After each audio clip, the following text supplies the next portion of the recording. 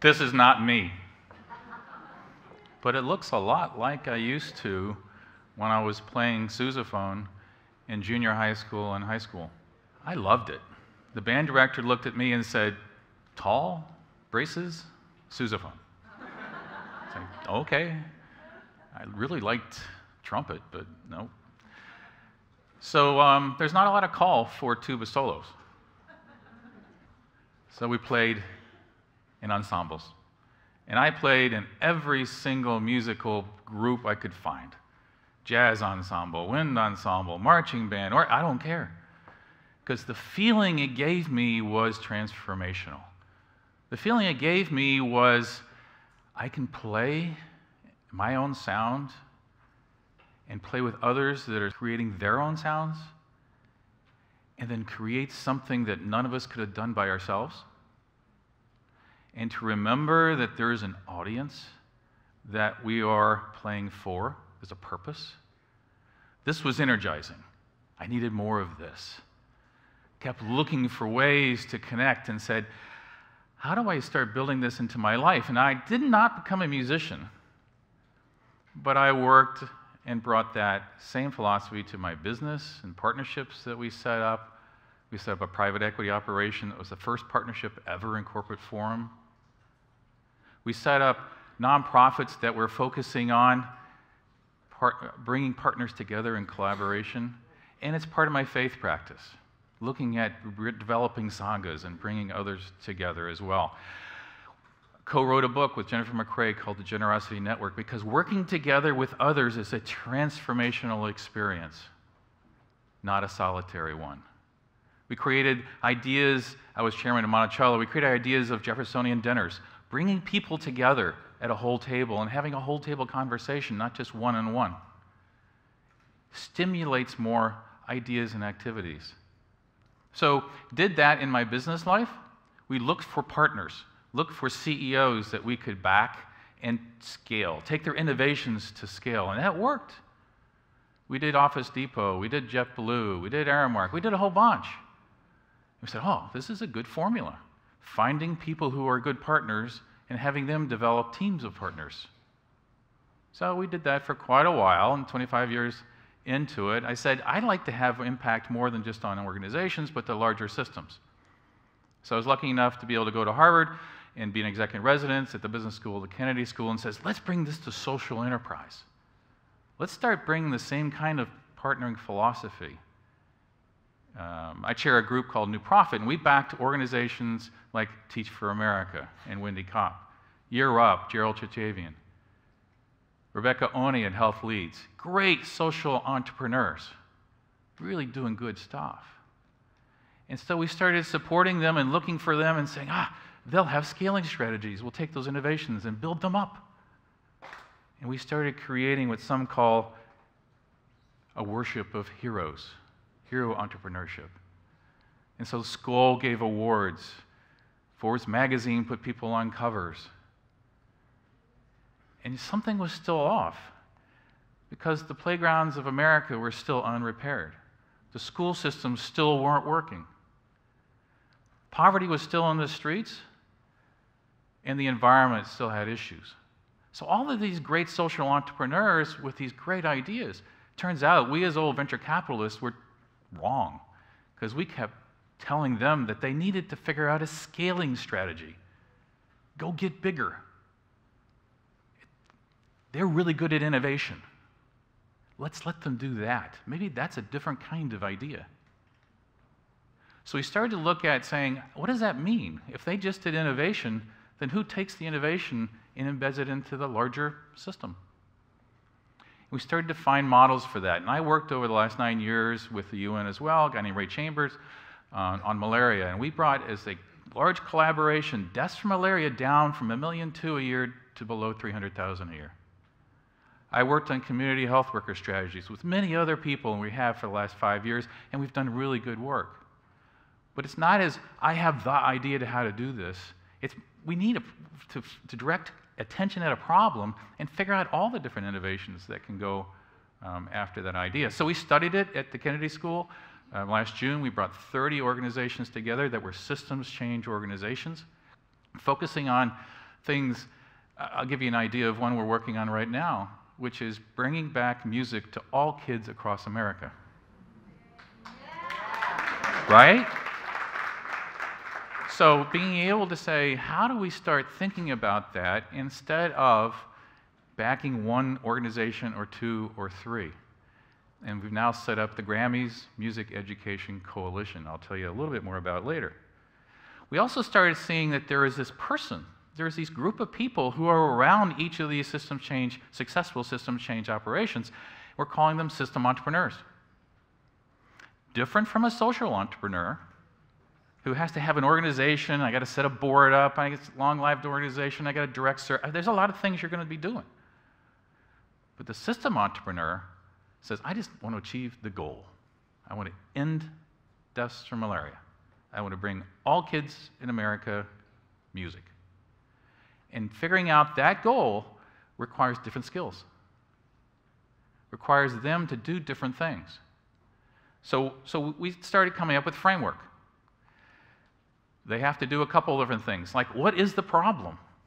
How many people jump to the answer before they say, one, do I even know the problem? But two, does everybody I'm trying to work with agree on the problem? Deaths from malaria took us about 1.5 years to get agreement that that was the problem and that was the goal. Seems easy. Then you have to figure out a systems map.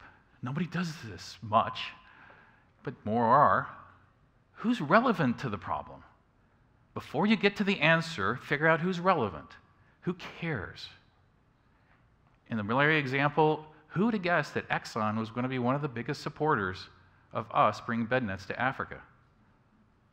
Turns out that their employees are there, their communities are there, this is important to them. So looking at this map and figuring out how to convene the right people, bringing it around the objective, these are what system entrepreneurs do. And they also look at the levers that you can pull to say, how do I achieve the goals I'm trying to work on? Innovations come from great nonprofits or universities. Gee, I need to work on making sure the innovations are the right ones and they're effective, or that there's a mix. I mean, AIDS has 3 drugs coming together for antiretrovirals, not one. Who figured that out? Who does that in the social change space? The tools that we can come together with to solve the problem. Communication strategies, policy strategies. I haven't seen many nonprofits that are good at communicating. They're good at doing. So let's put resources into communicating. And then data. So for music, how do we know when the collaboration is working? So we have somebody that we're now has built for 9 states the ability for you to go online and drill down city by city and say, how many kids are taking music? What schools have music and which don't? We have a bubble map now that says these schools in New York City do not have music. We've worked over the last several years to bring music back to 75,000 kids in New York City, and they now have it. And now we're going to double that. And now we're going to bring it out to the nation. That data is going to hold us together. But there's an organization that just does data. Who guessed? But that's a really important thing to do. So thinking about the skills of the system entrepreneur, how they're pulling this together, they got to be creative. They got to be team players. A skill is not knowing everything. Understanding that they need to ask the questions. Beginner's mind, coming to this zero state where you rebuild with all what you know and what everyone knows to a common solution. So understanding that there are these key skills, how do you teach these? We don't all just walk in as these managed ego beings. And so I've been meditating for 43 years. And I chair the advisory board of the Contemplative Sciences Center at the University of Virginia. And we're bringing these tools to medicine, to education, to business, and we're going to continue to bring these to the system change space. System entrepreneurs can use the skills of concentration. And mindfulness is not just one practice. I think we all hopefully know. One practice is contemplation around concentration, focusing on one thing. That helps your listening skills. Science is all here. We've all seen it, I hope. But if not, you can look it up. Understanding the neurons are changing. But a different area of the brain is going to change when you're working on compassion practice. Compassion practice is really good for team building, understanding what others are thinking and what they're trying to do, a different style of practice. And lastly, open awareness, and this is just 3 of many, helps you on creativity. Understanding how to open your mind to other possibilities. So it's a nice bridge between system entrepreneurs. Now, who are some system entrepreneurs? I work with 2 on the community health worker space, Phyllis Haight and Claire Qureshi. Amazing. 5 years. They don't raise money for themselves or us. They help make sure we're bringing community health workers to Africa, the frontline health workers. They're working with presidents of Liberia. They're working with the USAID. They're working with Aspen Institute. Whatever it takes to solve the problem. Shruti Sarah, a partner at New Profit. She's focusing on reimagining learning, particularly around personalized learning. So Zuckerberg Chan and Gates are now supporting her. And she's bringing social and emotional learning and working with a group called Castle to do that as well. Ellen Agler, Ellen's going to end most neglected diseases, 5 of them. In particular, that they're focusing on river blindness, elephantitis. We can bring these to near 0. And so she's looking at all of the levers to say, you know, Merck has these drugs that we need to get distributed, and they'll give it to us for free. How do we do that? Gee, there's a great nonprofit in the DRC that if they're successful, the rest of the Congo is going to potentially adopt this new system. Gee, we need a communication strategy to figure out how to make people aware of the problems around neglected diseases so they're not neglected. She's having huge success. So guess what? Shruti and Ellen are meditators. We're seeing this. Nick Grono is the head of the Freedom Fund, 42 million people in slavery.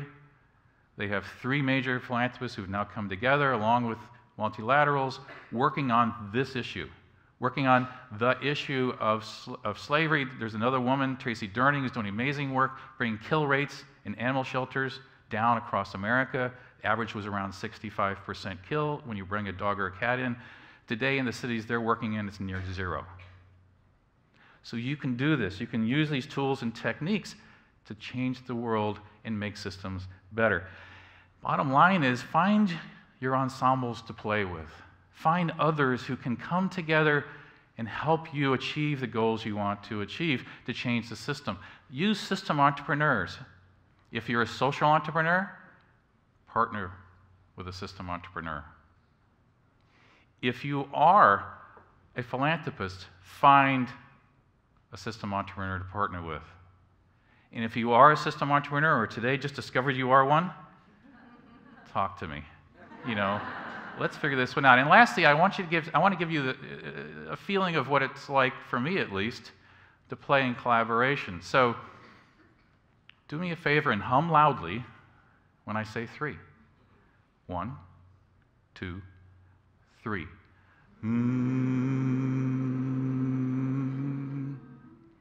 Thank you for playing.